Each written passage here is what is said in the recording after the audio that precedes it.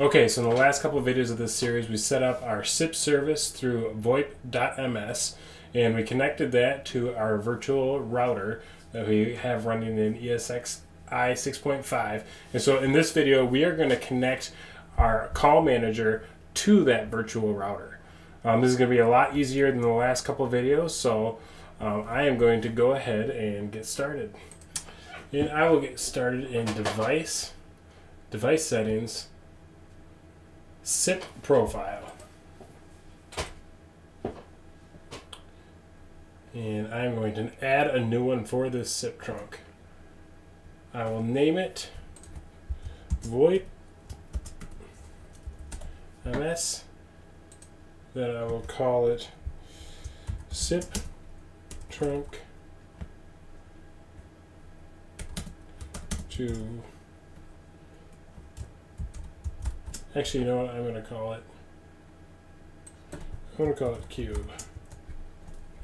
Let's call it trunk to cube router. Okay. This can all be left as default. I don't have to mess with any of this. The only thing I'm really worried about right now is this one, because this will just tell me whether it's in service or not. So I'll go ahead and click save. Okay, and then I'm going to go to device trunk, and I'll click find, and I don't have any trunks right now, so I'm going to add new trunk type, SIP trunk. Leave those as they are, and I'm going to call this cube as well.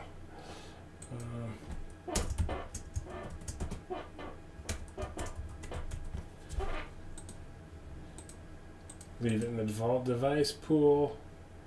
I'm going to use this off net because we're sending these calls offline.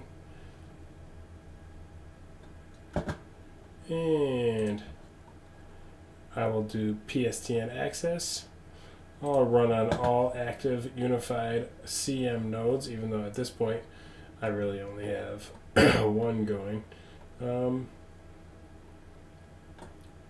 This can all stay the same. And then I am going to put in the IP address of the SIP trunk. So 10.0.0.21. And that should be it. Oh, no. I do need a SIP profile and a security profile. I'm just going to use a cube one that we just created for the SIP profile, and for SIP trunk security profile, non-secure SIP trunk profile. So I'm going to click save. And I'm going to click reset.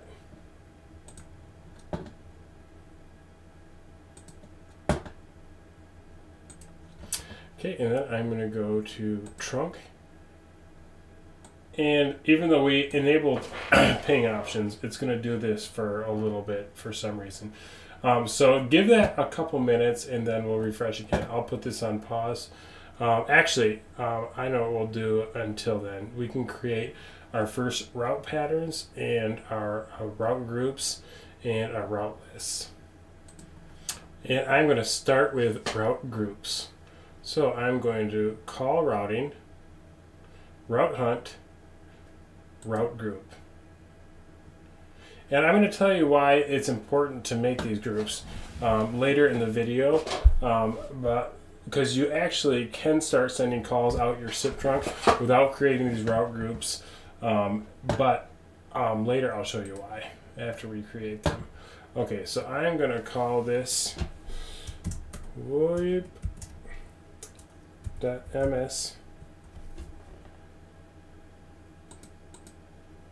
and we'll do top down. We still only have one trunk,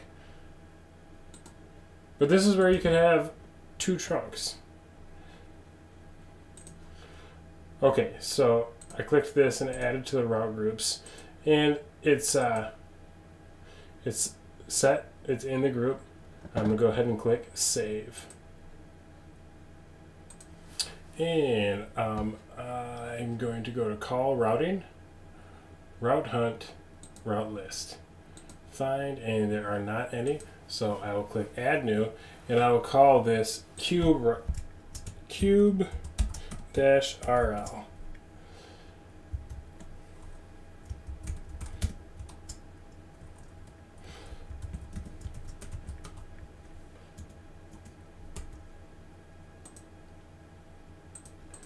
And click save. And I'm going to run on all active CM nodes. I'm going to add a route group, and I'll choose the one we used earlier. I'm not going to mess with any of that right now.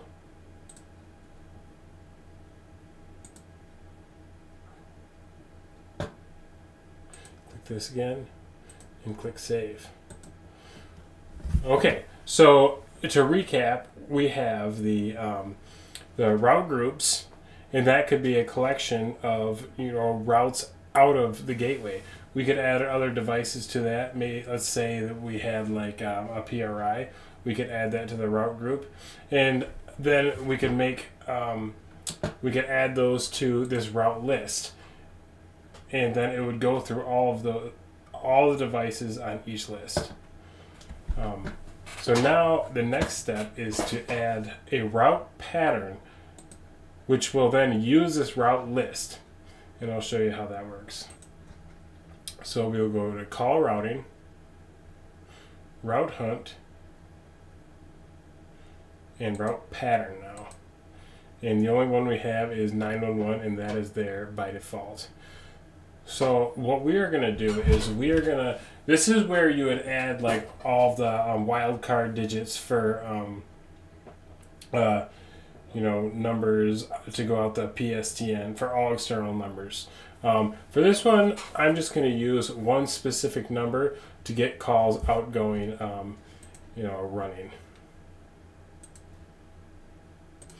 Okay, so I clicked add new, and I put in Cisco TAC's phone number.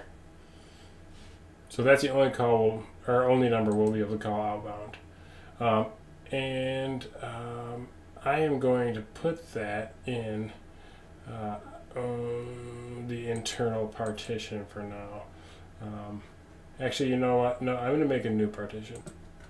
So I'm going to cancel that, and I'm going to go to call routing, class of control, partition. And I'm going to add a new one. And I will name this one 800 numbers. Actually, you know what? I'll call it toll free. Okay, so now I'll go back to call routing, route hunt, route pattern. I'm going to add new, copy Cisco's phone number, route partition, and I'm going to put it in toll free. So if you are not up to speed on partitions, I have a video about class of control partitions and calling search spaces. I'd encourage you to go look at that. And I'm just going to call this Cisco TAC.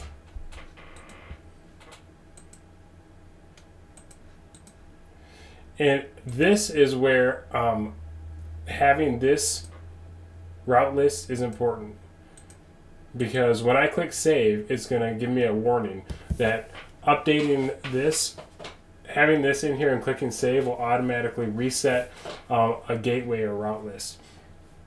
So if I just had the gateway in here, then that gateway would get reset. But since it's a route list, the gateway is not going to get reset and lose registration of the call manager. Classification off net. Use calling parties external. Phone number mask. Good. And I can go ahead and click save. And here's this, any update to this route pattern automatically resets the associated gateway or route list. So it's okay to reset the route list. We would not want to reset the gateway, especially during production hours. I'm going to click OK. And we have our route pattern. Now we need to enable our employees to be able to call that number. So I'm going to go into call routing, class of control, and calling search space. And this is just kind of the standard one that I will be using. And I am going to need to add the toll-free partition to this calling search space so that the number can be dialed by phones that are using the internal local calling search space. And I'm going to click Save. Now that we have that set up, let's go make sure that our SIP trunk is up and working. So I'm going to go to Device, Trunk. Boom. Time in full service, 0 days, 0 hours, 9 minutes. Okay, so now it's the moment of truth. Our lab is complete. We have inbound calling, and we should now be able to call Cisco TAC by dialing that number. So let's go ahead and give that a try. I have my Jabber registered with Call Manager. I'll paste in Cisco's number. Click dial. Welcome to Cisco Technical Support. To report a network or environment down emergency, press 1. If you have an existing service request, press 2. For all other technical support. How cool is that? So through this series, we have built out our lab. We built all of this on an old crusty desktop. You know, we started out with ESXi, and then we got Call Manager installed, and then we got our virtual cube router set up, then we got our service set up through VoIP.ms, and then we got our trunk registered with Call Manager, and now we are sending calls out of that trunk to the PSTN, making phone calls. That's really cool. I mean, we have a fully functioning Call Manager and router on an old desktop computer from 2009. So yeah, these lab setups, they don't have to be expensive. You can learn a lot. Now this is just a full sandbox, and from here on we'll go into greater detail. We'll set up our local, long distance, international, our route patterns, and set up the class of control, and we will have a fully functioning Call Manager set up. If you have any questions, please go ahead and comment. If you like this video, please hit like and subscribe. If you did not like this video, please go ahead and tell me why. Maybe this was just terribly unclear and I need to remake the video. In any case, if you made it this far, thanks so much for watching. Hope you enjoyed it. Hope you have a great day.